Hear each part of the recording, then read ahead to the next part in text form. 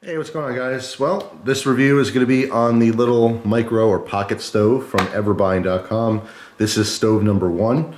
The very first thing I want to do is weigh this stuff, because what's really important to people who do hiking and backpacking and walking on trails and camping is weight. Some people focus more on it than others, but I think everyone has an understanding that, the more weight you add, the more fatigued you're going to get carrying all this crap. So I want to quickly weigh this for you. This is a new canister. This is the fuel source for this little propane tank. So I'm going to weigh these separately so you know what the entire system would be, because obviously this can weigh nothing, but you need this. So we're going to weigh both. So let me get this back to 0. I'm going to weigh in ounces. So the stove in the container weighs 3.87 ounces with the fuel source, which is going to weigh 9.67 ounces. So now we know what the weight is. Let me show you how this thing works, tell you all about it, and tell you what my experiences with it has been. First off, I like the case. Very simple plastic case. It will dent in, it won't break easily. There's ridges on the cap and on the body, so it basically kind of just press fits together and stays there. Had no problems with it. I haven't carried this. I haven't backpacked with it or anything, so I didn't actually get to see what it'd be like as far as crush resistance, but I can tell you, once I take this out, even with it empty, it's not going to crush very easily. It does give, which I like. The plastic gives a little bit, so it's not going to crack or break easily. All right, and it's just convenient, and of course, being bright orange is very good, because any kind of important piece of gear, if your bag opens up, things go flying, who knows what the situation is. You want to be able to easily see it. Especially if you're looking through your bag at night, this may stand out a little bit more. So, I like the case. The case is good to go. As far as the stove, this is what it looks like. It's a little pocket stove. Folds up nice and small, as you can see. It's very, very simple in design. There's a lot of different stoves like this. This particular one, they're all going to have their pros and cons. First, let me show you how it works. You pull this down. This is your adjustment valve. Okay, this is how you turn your gas on and off.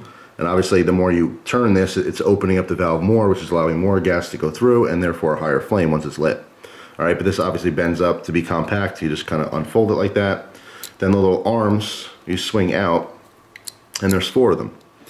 All right, these act as the base. Whatever you're cooking with, your pot or container, goes on top of this, okay?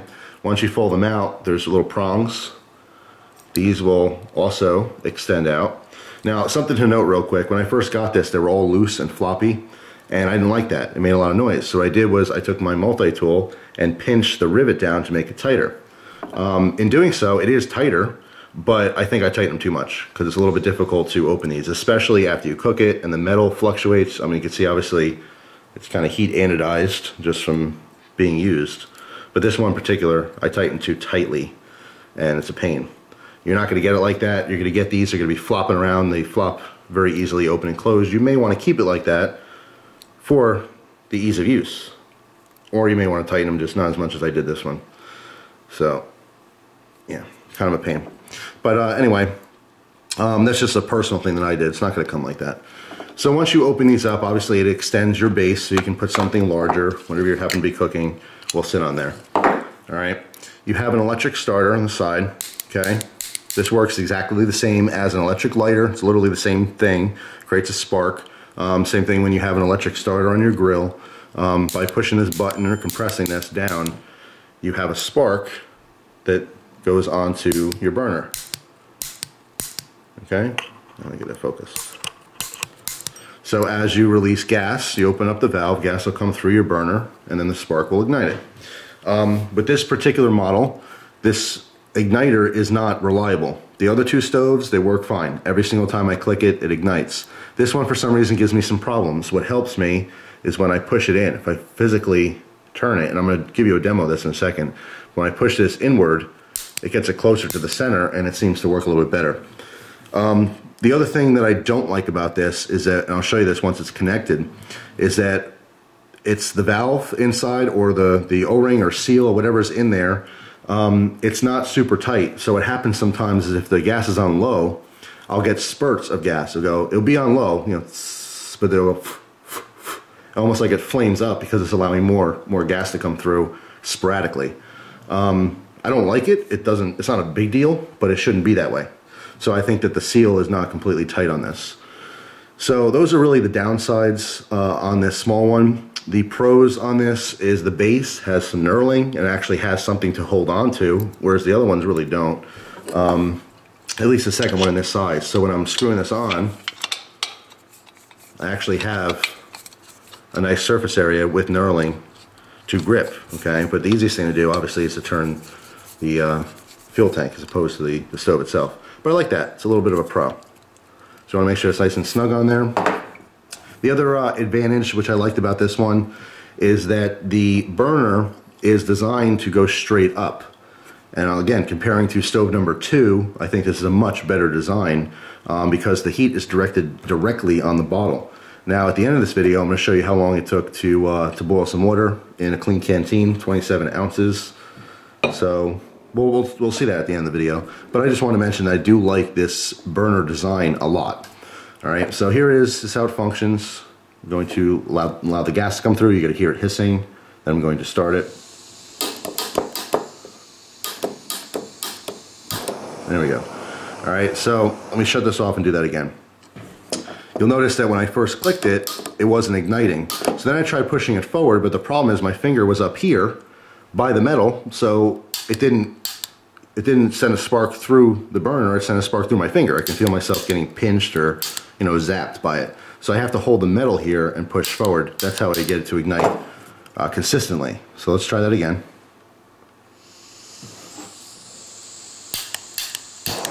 All right, not a huge deal, but, and that's what I'm talking about with the little spurts. Right now it's on, you know, very low / medium. And every now and then you'll get a little bit of a spurt of gas. As I turn it up, you can see the flame is directed straight up, just like a butane lighter or something very similar like a torch. This is a very good design. And you'll see, you know, in the demo that I was able to boil water fairly quickly with this for its size and everything. So I do like that. It is very functional. Obviously turn up and down.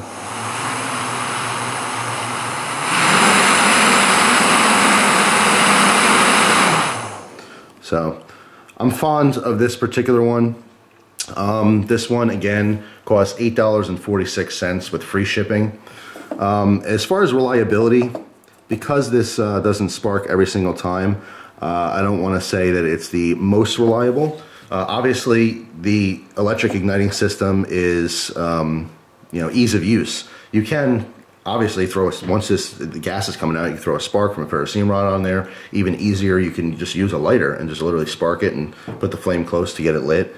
But you're not supposed to. Worst case scenario, that the electric starter breaks or something, or it's just not functional anymore.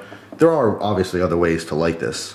But it's still a downside to me. It's a part of the stove that should be working properly, and it doesn't work consistently. So those are really the only hits on this.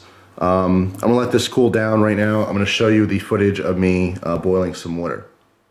Well, doing some testing now on these pocket stoves. This is stove number 1.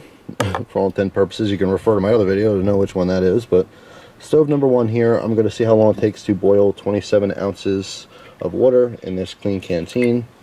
And right now, just for reference, it is about 30 degrees out. Okay, that could make a difference. I would imagine it would. So there you go, 30 degrees out. Let's see how long it takes. I'll use the iPhone to figure that out. So I'm going to do this on high.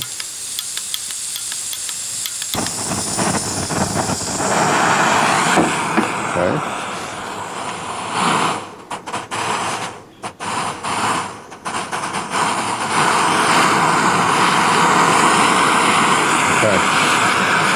So, take the top off here, set this back in the table a little bit more, turn the camera up more.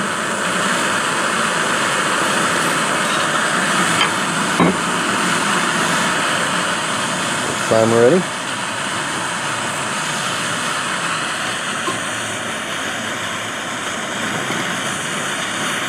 And start. All right, so when this water is boiling, I will get back to you and show you exactly how long it took. It's been 2 minutes. Just want to show you this. There are some bubbles rising to the top. But, you know, boiling water I consider actually boiling, not simmering. So I'll get back to you when it's actually boiling. We have a real boil. So at this point, I'm going to turn this off. Our time is just under 10 minutes. All right, now keep in mind we're also doing this in a 27-ounce water bottle with an open top at 30 degrees outside. All right, so my final conclusions on this is I like this stove. The biggest thing to me is that it's not completely reliable. I would definitely not trust this in a situation where I'm going to be traveling very far into the wild. This is more, I would say, of a novelty stove. It will function and it will work. For how long, I don't know. That's the thing. I don't think the quality is almost there, but it's not great because of the fact that I get little spurts of gas in there. I don't know if the seal is going to break and it's not going to work. It's not going to let me adjust. That would not be good, and or it can be dangerous. And then obviously the electric igniter is not consistent either. So great product for $9, you know, less than $9. If you're going to be using this for novelty purposes, you're going to be screwing around your backyard, maybe making hot chocolate with your kid, or if you're doing some very light hiking and this is not the only stove you have with you, yeah, for less than $10 for free shipping, I think it's worth getting and playing around with. But if you're serious about your hiking and backpacking and everything else, not, in my opinion, reliable enough to trust your life on, not reliable enough to go deep into the wilderness and hope it works. I would not do that. I don't recommend that. But because it is so cheap, it's a cool thing just to have. And you know, there's a lot of different levels of people's interest in survival stuff and camping stuff. I mean, some people are hardcore about it, and other people are just kind of like, you know, it's a novelty hobby. If it's a novelty hobby for you, don't waste $30, $40 on a really good pocket stove. Get something like this because it's cheap. But if you're serious, again, about it, and or your life depends on this kind of stuff, don't skimp out, okay? Pay the 30 or 40 bucks, get a good high quality pocket stove that's gonna work for you for years. So that's basically all I can say about this one. It works, but not all that reliable. So that's it for this one. Thanks for watching. Hope you guys have a great day, and I will see you soon. Take care.